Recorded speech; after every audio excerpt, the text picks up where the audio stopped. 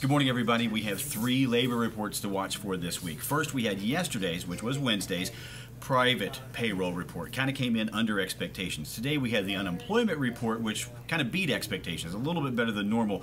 We still are under 300,000 people looking for unemployment benefits per week. That's an 83-week stretch. So the last time we were above 300,000 is when Harrison Ford crash landed his plane on that golf course in Los Angeles.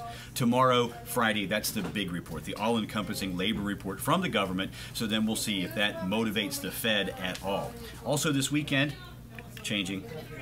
For Techonomics, we're looking at citizen science. So, don't laugh.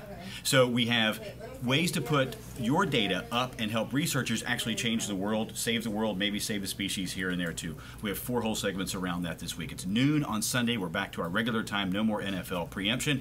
Please join us then. Have great Thursdays. Bye.